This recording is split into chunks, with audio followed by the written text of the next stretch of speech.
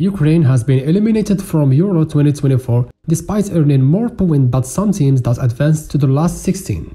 Euro 2024 has been an exciting tournament, and the conclusion of Group E was no exception. On Wednesday afternoon, Ukraine faced Belgium while Slovakia played Romania in the final group matches.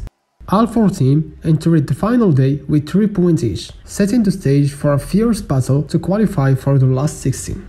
Slovakia and Romania drew 1-1 in Frankfurt, a result that saw both teams advance to the knockout stage. At the same time, Ukraine and Belgium played to a goalless draw, which allowed Belgium to secure second place in the group.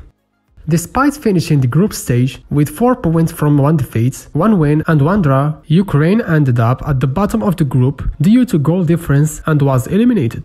Ukraine became the first nation ever to be knocked out with 4 points. Interestingly, Ukraine exists with 4 points means that 2 teams could advance to the last 16 with only 3 points. Currently, Slovenia and Hungary are set to qualify as 2 of the 4 best third place teams, each with 3 points from their group games.